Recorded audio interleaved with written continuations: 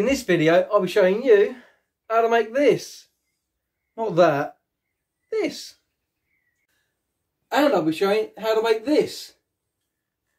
No, not Jacob. That's another story. That's another video for another time. It's not yet. I actually meant that.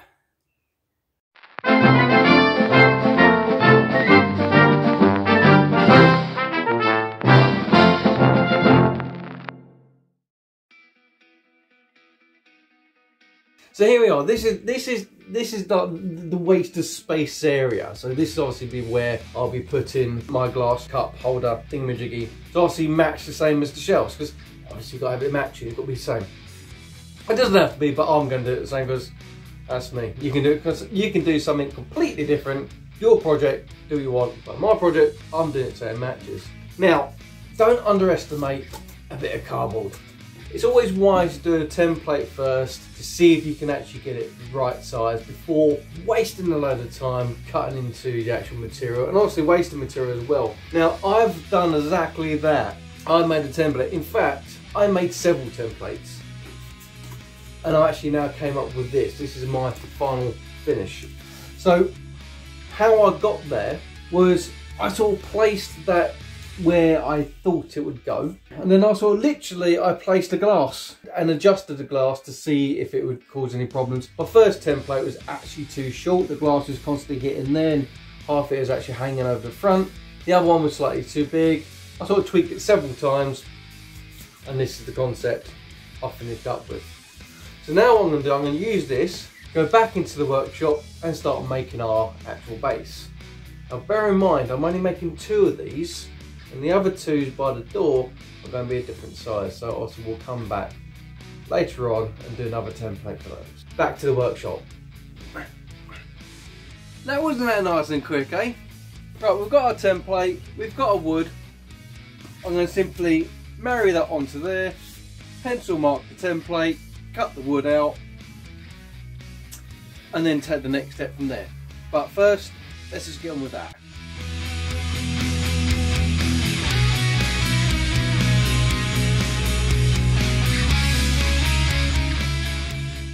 So here's the template, remove that, we get the lines. Now you're not going to get a precision cut with a jigsaw, so quite simply I didn't try to achieve it. Hence the reason why you can still see the pencil lines.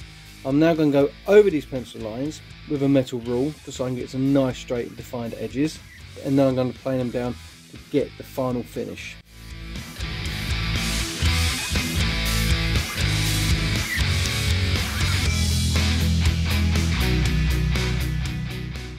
Now we've got the actual blank made, what we've now got to do is give it a bit of character.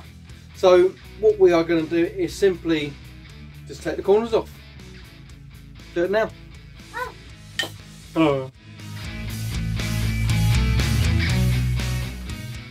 Now the next stage to do, but just to give these a bit of a softer look, I'm going to quickly run them on the dish sander. Just a quick once around, just to soften these edges, making a little bit more attractive to look at.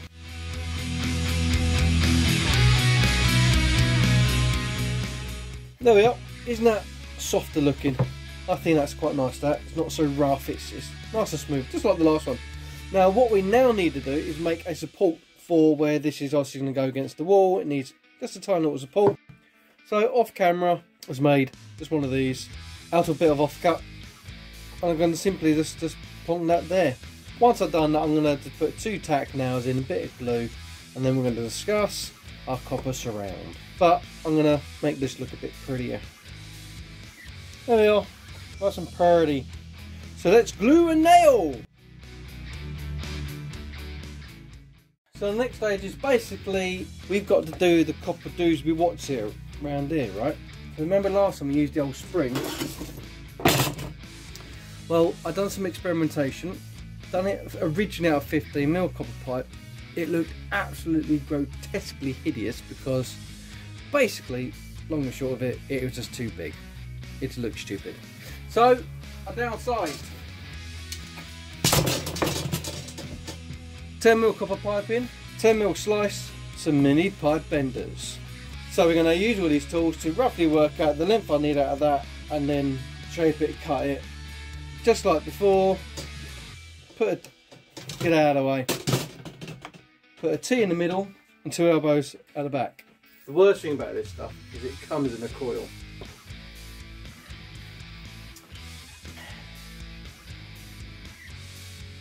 Right. I don't think that's too bad. Right, so now they've got our cutters, our elbows, our T. That's in shiny pipe. Shiny. It's not perfectly flat. Roughly work out in the middle, and I now have to mimic that shape.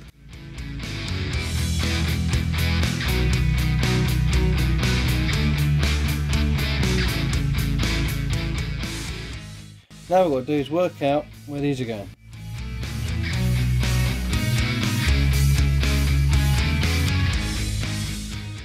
I am now going to put a T-piece in there to give it extra support, and be honest with you, that's the only reason why I'm putting it in there.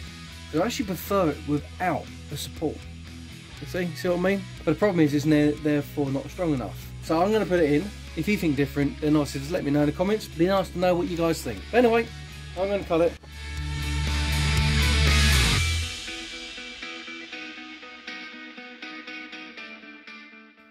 Now all I've got to do is make some little teensy wincy upstands just so it raises it up a little bit higher, just so the bottom of this is almost the same height as that. Right, so there's our 3 little bits. We'll position that nicely because it's softwood. Should be able to push down that. See some marks with a halt. 1, 2, 3. That's where we're going to drill it. Because I don't want to go all the way down, I don't want to make the hole in depth of that. I want to leave just a little bit exposed. So I've got my drill bit, put a bit of tape round to mark off a certain depth. And there we are, that'll be the depth. So that's what I'm going to do. But I've got some burrs coming off on here, don't worry about those. Simply tuck those all in place. What they'll act to have is little pinchers. When you've got this and you want to put that in place like so. See, it's already holding itself. Technically I don't need to glue it, but I will do. I'm going to do it off camera. You don't really need to see me do it again because you've already seen it in the previous video. I'm going to take this all apart again, glue it, spray it with lacquer, put it all back together again. I have cleaned it, glued it, secured it, and I gave the rest of the woodwork a bit of a clean up as well, but nonetheless, there we are. There's the drinks holder. Before anybody comments, the reason why I've not done it like that is quite simple. Don't worry, it is 6 o'clock, it's perfectly legal. If you have the drink that way, which yes, makes sense, you'll always have that clumsy person in the family or friend who will try and pour off and try to hook it. That's why I've done it that way. There's no way of hooking the glass. Doesn't that all make sense? Eh?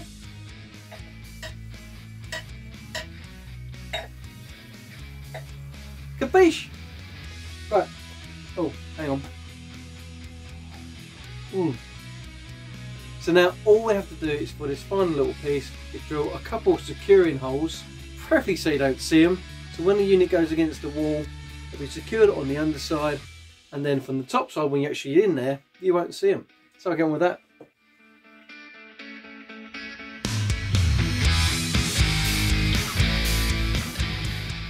So there you are.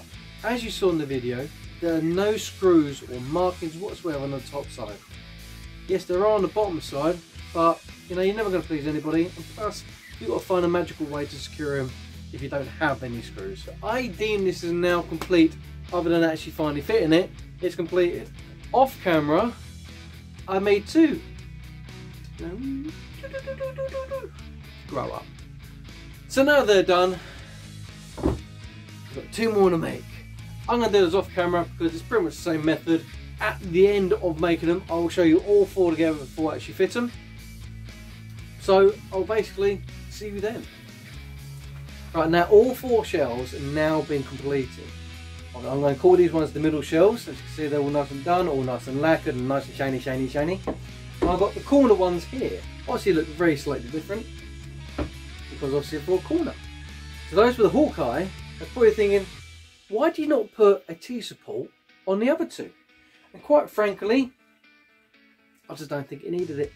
I think the T-bar or T-support would have been too much. so therefore I didn't put it in.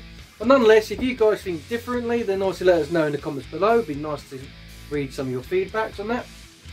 And again, there's some of those with the Hawkeye. You may have noticed that this one here has got a support. Again, quite a simple reason for that. Where does it sit in a corner? I can actually fit a screw on that side to give it that stability. The middle shelves don't actually have that support, hence the reason why it's got that bit of stability. So without further ado, I'm now going to go up to the Hobbit house and install them. So here we are in the Hobbit house. This is the corner one. There we are. Obviously you need some screws to hold into place, but that's pretty much the gist of it. I'm just going to get on and just fit them in place now. So, enjoy.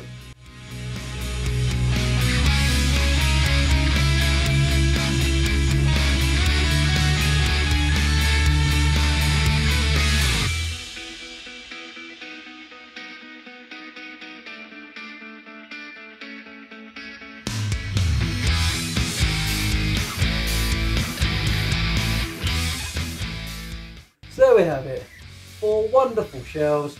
As you can see, not all that big enough to fit either one decent beer glass on there, which by the way, this is my own home brew. If you want to know how to make your own home brewing kit, then check out the link above, or you can fit 3 wine glasses in there. Bear in mind my barbecue hut can fit 15 people in it, so ideally 3 wine glasses on each one. Bar in the corner ones where they can really fit back to. So that is it. It's a very simple, basic shelf with a bit of character. It's just somewhere nice to rest your drink while you're having a barbecue. If you like this video, please don't forget to like and subscribe. I really do appreciate when you guys do that. Hi to all my new subscribers, and obviously to my current subscribers. Give you a nice big wave. If you're curious of how to make this barbecue hut, I've actually got on my YouTube page, if you actually go to my channel and look up videos, I've actually got a selection of videos from literally from the very start, from the base of this to obviously what we see now here. Following on to that, there's one more video which I want to do, and that is the wine rack.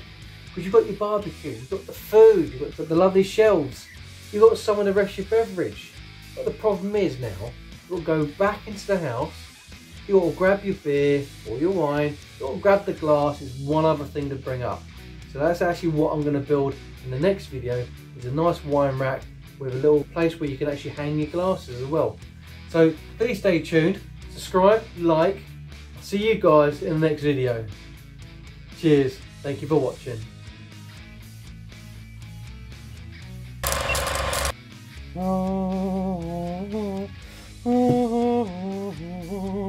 Kind of looks like a bit of a, like the saucer section of the Enterprise. You know what I mean? It's not though. Kind of like 2 little tiny Enterprises, really. Kind of like 2 little tiny Enterprises. Kind of like 2 little tiny Enterprises. You know?